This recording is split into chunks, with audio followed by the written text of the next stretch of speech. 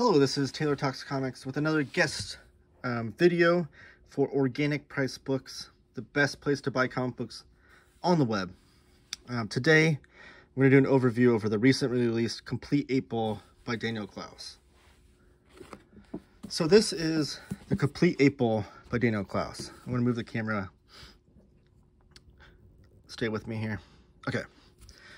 This was recently released by Fantagraphics. You can still buy this on the Organicpricedbooks website. It does carry a cover price of $49.99. You can buy it on the Organicpricedbooks website for $45 right now. And they will package it in with love and care and make sure it gets to you in primo mint condition, like the only way that Organicpricedbooks knows how to send books.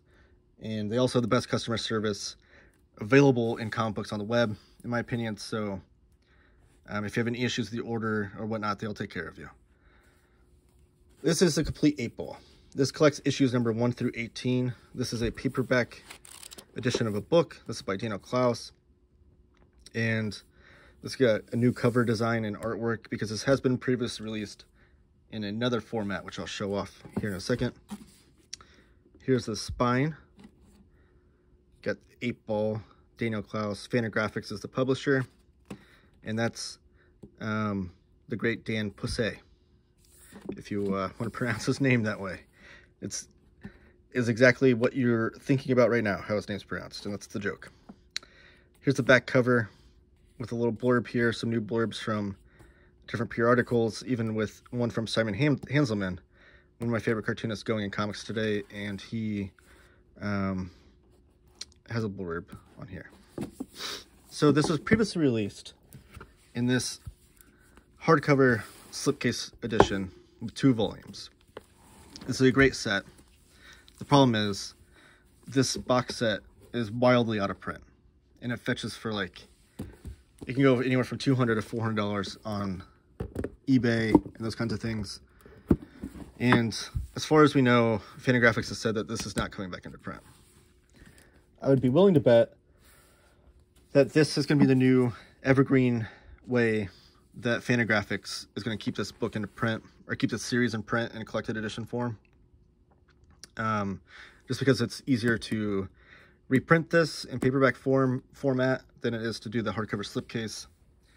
And not to mention that this hardcover slipcase were true facsimile editions, in that they even took it to the extreme where, let me get my camera right there, you can see like the different paper colors, because they used every paper stock that the book was actually originally printed on, they used. So like the covers are glossy. These first issues were on this like cheap, almost newsprint matte paper. And then as you get further and further, the paper gets a little bit better quality because they start putting it on better quality. It's where they even get to glossy pages.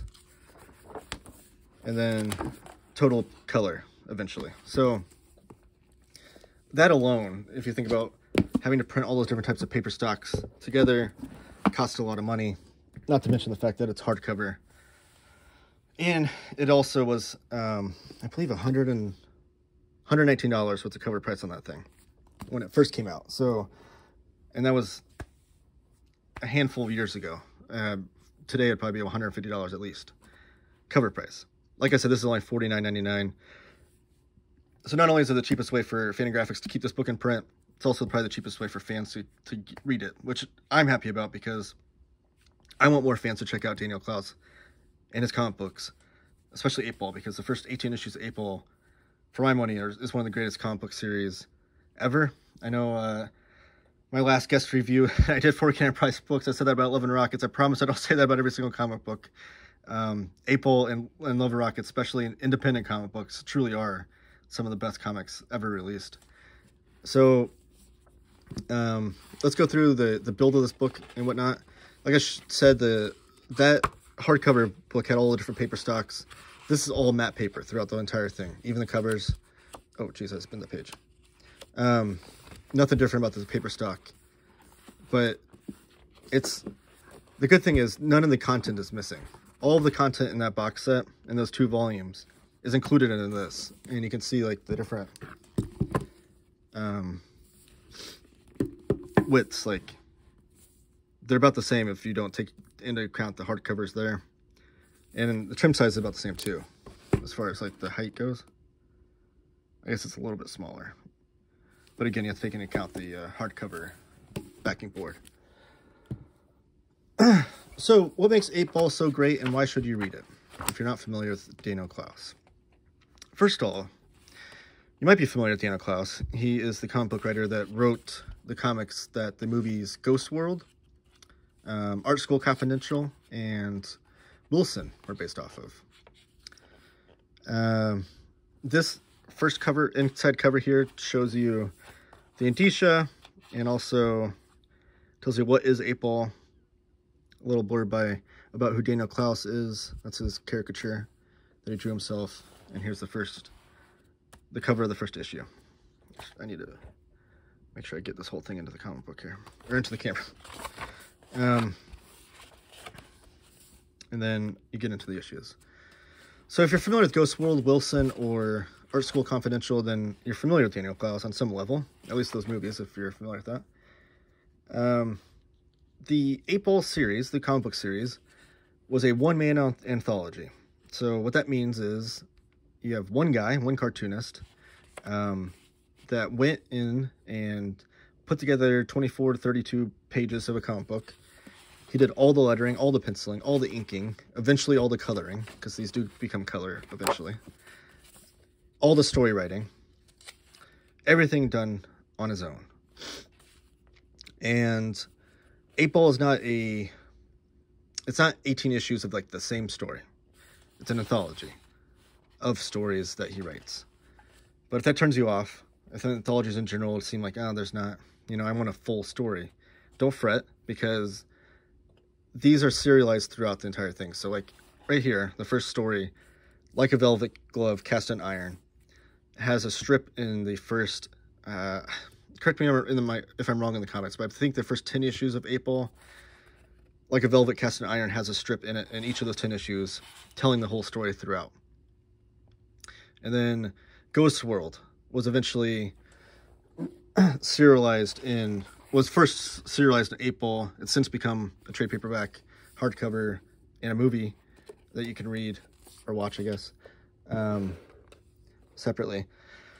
But first it was serialized in here with one strip at a time for 8 to 10 issues. Same thing with Pussy, Dan Pussy, which has now been collected in paperback. That's been collected in here as well. So you do get lots of story that takes place across the issues, and it's a fun little bit because you'll get like a little bit of the story, and then you'll read a little bit of the story in the next issue. So in one issue, you'll get a few stories, and you'll see them connect. Like a Velvet Glove Cast in Iron is like this surrealist horror story, and it's probably, if you're coming to this video, which I imagine a lot of Organic Price Books fans are fans of like DC, Marvel, Image, Dark Horse, and that kind of thing. And that's why I want to show off these great Fantagraphics comic books for JP and Organic Price Books, because there's so many great comic books involved here. So when I say surrealist horror, emphasis on the surrealist part. This is not your typical horror story. You're not going to get like, demons jumping out from out of the corner. You're not going to get slasher, blood and guts kind of things. It's surrealist horror, which is just like weird and unsettling, I think would be a good way to say it. Very much similar to kind of like Twin Peaks vibes, if you're familiar with that TV show. And it's one of my favorite horror comics. It's not too much unlike Charles Burns' Black Hole, if you're familiar with that. Kind of a similar vibe there, where it's just like this unsettling kind of horror that like is different than any other horror that I can describe. Dan Pussy, which is collected into this thin trade paperback here. And it's a great thing too, is that if you're not wanting to put down the money for this, you can try to buy all these different collections. If you're like one story that I described sounds more interesting to the other. Like a Velvet Glove Cast in Iron was also collected in trade paperback. I have that somewhere. I think I might have linked it to somebody because I can't find it today for this video. But this is also. And like I said, the name is exactly as you're imagining it should be pronounced. There's even funny little bits about people pronouncing it wrong within the comic. This story is probably the most appealing, I think, to comic book fans, because it is a story about Dan Pussé.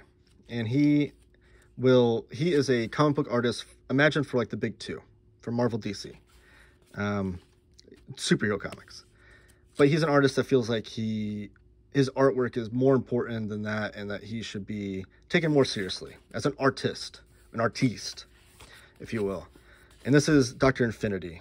He's your Stan Lee kind of stand-in character in here. So Dan Pussé wants to go and do artsy comic books, like you can imagine, like a Fantagraphics, like these kitschy but also pretentious independent comic books.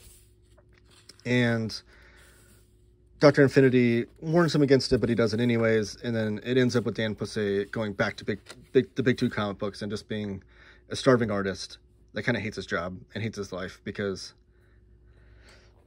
what else can you do as an artist? All the horror stories you've heard about comic book artists and how low they're paid and that kind of thing, you can imagine that being the case. So that's what I love about that story so much, is it has a lot of self-deprecating humor about the comic book industry, because no one is off limits. Even Daniel Clowes within his own book, nobody makes fun of Daniel Clowes more than himself within these stories. No one makes fun of Fantagraphics more than Daniel Clowes within these stories. So it's not like Daniel Clowes isn't saying, oh, my comics are better because of this. Don't buy those stupid superhero comics. It's not that at all. It's him making fun of everything to do with comics. And that's the great thing about it. So that's one of the stories. Ghost World stars these two teenagers here that you're familiar, or you can become familiar with. And I think a lot of the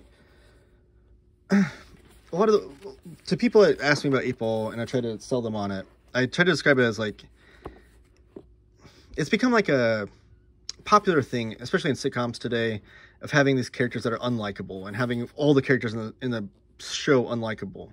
Like, think like Seinfeld, I think it was like the first show that did it in a great way. Friends kind of copied off of them in that regard. And where all the characters really, truly are super flawed, and if you think about it, kind of despicable human beings in a way. And that's kind of like the vibe you get within Daniel Clowes stories, is like, there's not really a hero, there's not really a character that you're gonna like fall in love with because they're this great human being kind of thing. They're all kind of head up their own butts, kind of, you know, first world problem complaints kind of thing. But it's done in such a way that, like, whenever I describe Seinfeld, it's done in a way where there's still moments where you care about George and Elaine and Jerry.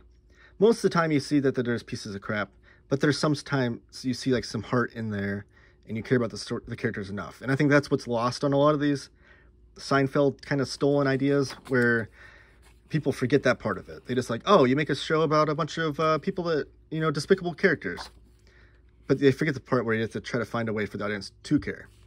Daniel Clowes does that. So a lot of these characters, like I said, are characters that they're not heroes, they're not great people, but you'll care about them in some way, form, or fashion. It's humorous. At times it's dark humor, but it's some of the funniest comics. I think one of the blurbs on the back even says, the funniest sad comics or the saddest funny comics in the world. I think is a great way to describe it. But it includes, so these include, like I said, doesn't miss out on anything from the box set. It includes all the letter pages as well. So you get the inside of each cover. That was a cover, right? Yeah. The inside of each cover has like the letters pages sometimes, or indicia about it. And then the back cover will have even like the old catalogs and stuff where you can see like in real time what they were selling from Fantagraphics at the time. So these are true facsimile editions, and even has this tipped in Modern Cartoonist, which was like a mini comic that was tipped in here. Oh, mine came out. Okay. It was tipped into this issue when it came out, and it's just this little mini comic that talks about. It's kind of like if you're familiar with the how to draw comics the Marvel way, this is kind of like a how to make comics the Daniel Clowes way. Is kind of what that is. And in the back, you get some cool title lettering. And then also, the hardcover box set had some director commentaries. Those are included in here as well. Like I said, there's no page in the hardcover box set that's missing from this. So this is a great way to buy this on a cheaper budget. So behind the 8-ball is what the director commentaries are. But some of the great things is that Daniel Clowes really poured his heart and soul into this comic book. Everything is lettered, like I said, hand lettered by himself, including the letters, the pages. So if I'm going to try to find a letter page real fast. I know I just showed you one. Well, real quickly. So it has a great cover, right? Great cover art by Daniel Clowes. But no page is missed. No pages. There's no wasted movement. There's no wasted space within the comic book. Even the inside cover has a little bit of a comic book issue there, or comic book strip. The back cover has a catalog on it. Or no, sorry, the back cover has a comic book strip on it. This is the back cover to that issue. And then I'm trying to find a letters page though, because it's one of the craziest things I've seen a cartoonist do. Which I'm sure he's not the only one. Okay, so the letters pages. People would send him letters in the mail. I don't know if they're typewritten, handwritten, whatever.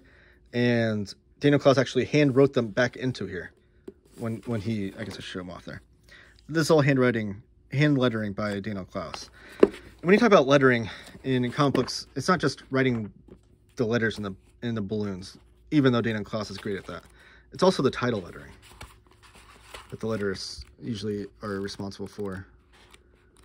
I'm trying to find a cover. Okay. So the cover lettering, the title lettering to 8-ball always changes every issue.